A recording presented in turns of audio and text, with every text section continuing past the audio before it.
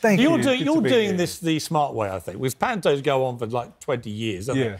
You're doing one that's the big arenas, big audiences, 10 shows in 3 weeks, bang, gone. Well, you know, being in big arenas gives you an amazing chance to bring out the big props. They throw the kitchen sink at these shows. Yeah. But you only do it for a handful of shows because it's so darned expensive. Well, presumably they can't do it for weeks. I don't know about that, about the money, but I'm just saying that there are 7,000 kids in there, in these arenas. Amazing. And it is the most incredible experience. I did it last year for 2 weeks, and I loved it. It was, you know, at Christmas we always want to take our kids to these special events, and that's what this is. And Milton, playing his little sidekick, I mean, what's that like? Well, I haven't done it yet. I am Bradley Walsh. Bradley Walsh did it last year in London and stuff. So I'm doing it in Manchester, Leeds and Belfast. So we'll find out. Basically, I feel like I've asked my agent to get me a choc ice, and he's brought me a nice cream factory. I'm really looking forward to it.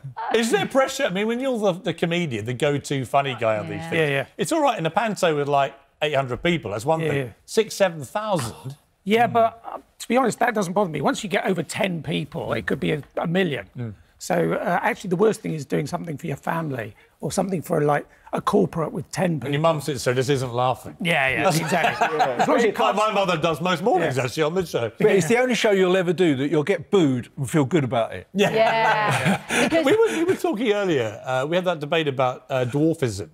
Obviously, most pantos in Britain, in pantos, will probably have a few dwarves who take part in some of the performances.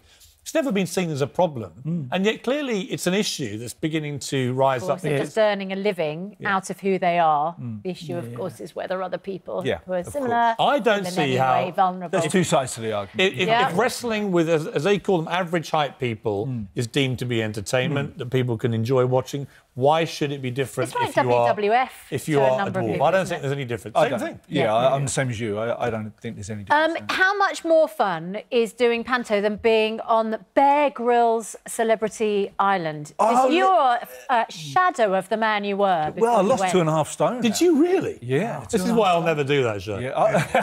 I'll be emaciated. That's right. You haven't got it to lose, have you? It's a good diet, the Bear Grylls diet. But it's an amazing show to do, and I have to say, you know, I'm very cynical with work. Everything that I do, I feel like it's a job. Before I went in, my wife was saying to me, oh, you don't appreciate where you live, you don't appreciate your position in life or what you've done, what you've achieved.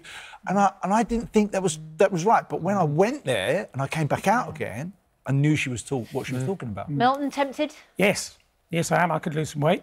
Be handy. That would be the temptation. Is that you clearly, I mean, you're looking fantastic shape. You always do, mind you. Oh, thank you. But 2.5 stone came off. That's a lot. Yeah, well, you're not eating. I must have eaten that much. And you nearly lost your leg. In 4 weeks. That was weight let's say that's gone to exaggeration. It was a big scratch. That could have been gangrenous. Well, it went poisonous. Would you ever do it again?